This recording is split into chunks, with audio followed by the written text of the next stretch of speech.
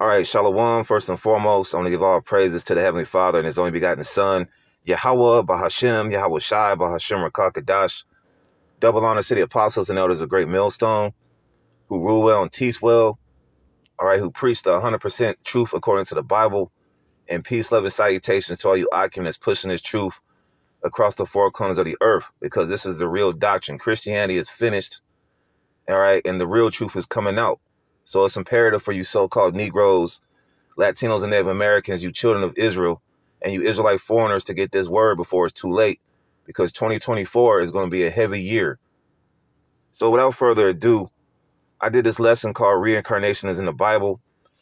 You know, it got a lot of views, which I don't get caught up on views, because there's a lot of weirdos that come, and this is an example of a weirdo right here.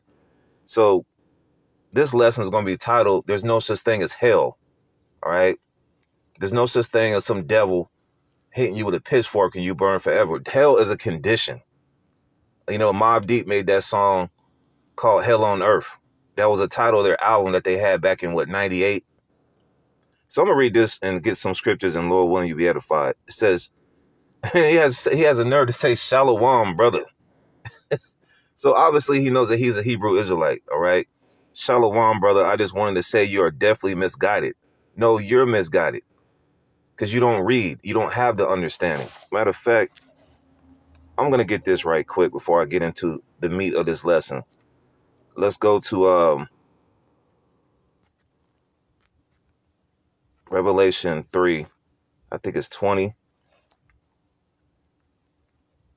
Revelation 3 and verse 19. As many as I love, I rebuke and chasten. Be zealous, therefore, and repent. That's the whole message, to repent and come back to the Heavenly Father. The Heavenly Father's name is Yahweh, and His Son, who you ignorantly call Jesus Christ, His name is Yahweh Shai. Verse 20, behold, I stand at the door and knock. If any man hear my voice and open the door, I will come into him and will sup with him, and he with me. So the Lord is going to sup with you, all right? And the Lord has to choose you. A lot of you Israelites out here, you believe in hell. You probably still smoking weed. You got guys out here that's eating pork. So a lot of you guys are misguided, but when we come to correct you, you get all butthurt.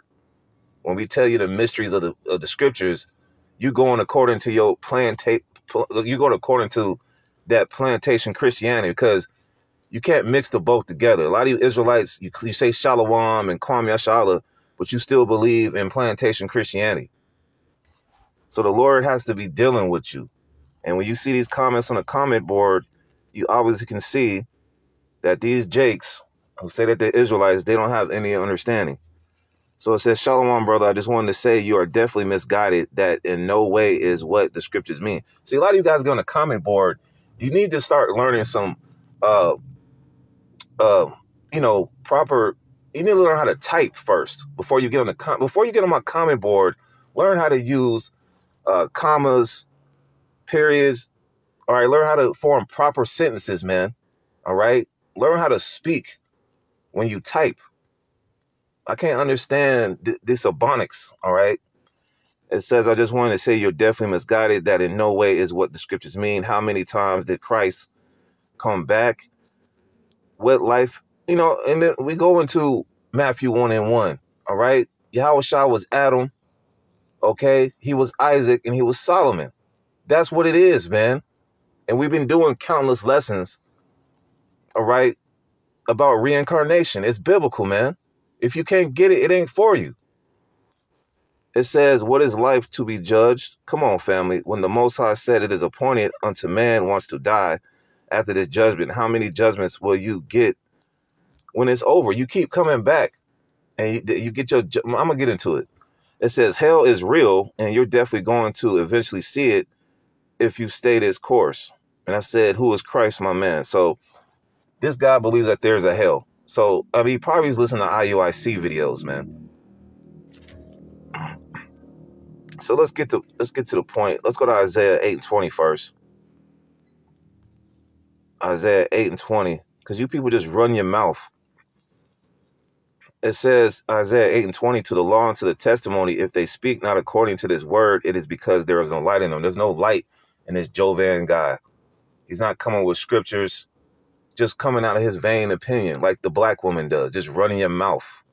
All right. So I'm going to get a couple precepts, man. Let's go to Ecclesiastes, the 3rd chapter. And let's start at verse 16. And moreover, I saw under the sun the place of judgment. Under the sun is right here on earth. The place of judgment. All right. It doesn't say that you go to hell. That wickedness was there. Is there not wickedness out here? And the places of righteousness, that iniquity was there.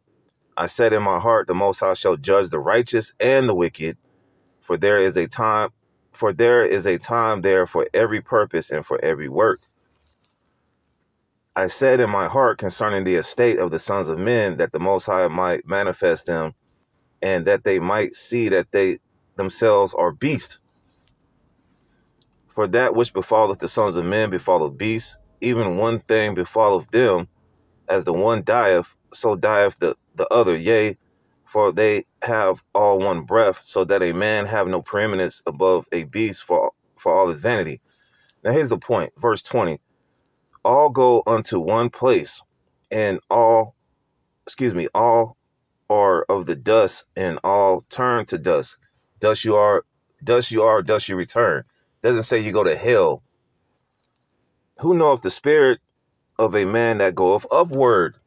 So when you die, your body decomposes, and then your spirit goes upward to the Heavenly Father in the spirit world. You don't go to hell. What scripture are you reading, man? It says, all go unto one place, all are of the dust, and all turn to dust again. Who knoweth the spirit of man that goeth upward, and the spirit of the beast that goeth downward to the earth?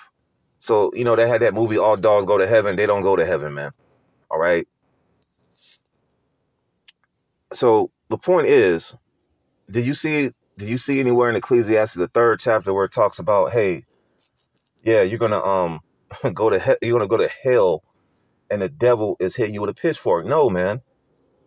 All right.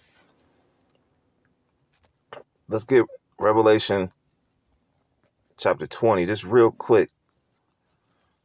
Revelation 20 and verse 14.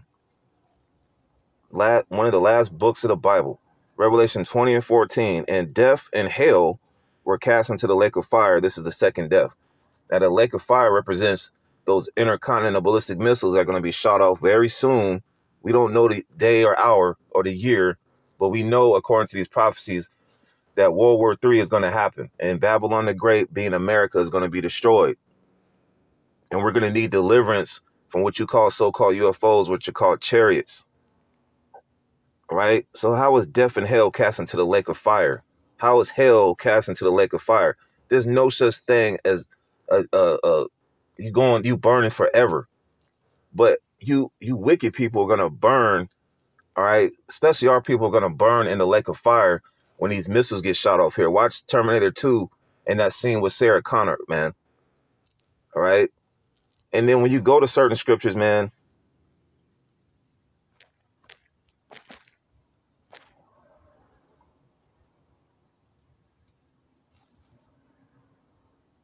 let's get this one. You see hell in the Bible. There's one. Okay, let's get this one, man. And Jonah. Yeah. Let's go to Jonah.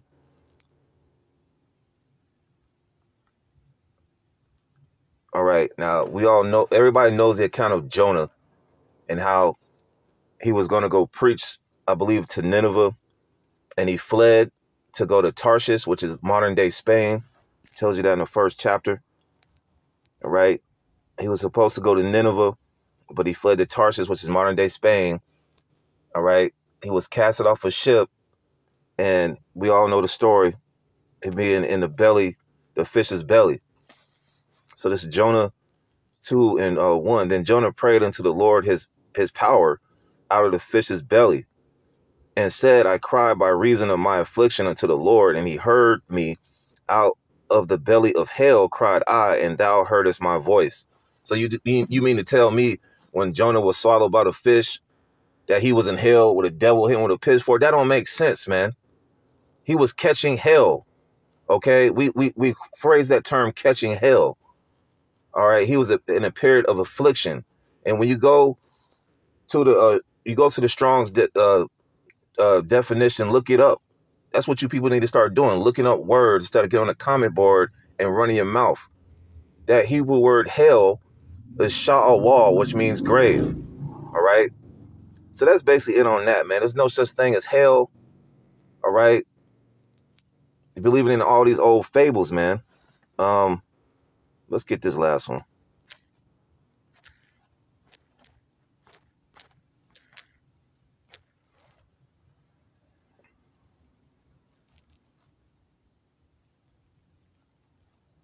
Second Peter 1:16, for we have not followed cunningly devised fables. Now, fables goes into the word falsehood. That hell doctrine and you burning forever, that's a falsehood. For we have not followed cunningly devised fables, when we made known unto you the power and the coming of our Lord Yahawashi HaMashiach, but were eyewitnesses of his majesty. All right, and the Lord is coming back with fire through those chariots. All right, that's going to be that burning, not you going down there with little Nicky. You know, Adam Sandler made that movie. You're not going down there with little Nicky to get hit by a pitchfork, man. All right, so hey, this guy right here, man, Joe Van Stort 6441. You got to do a lot of studying, my man, because you ain't got it. All right. So Lord willing, hey, that was edifying, man. Because, hey, you scoffers, man, it's making it easy for us to teach and edify the elect, man. So with that, I want to say shalom.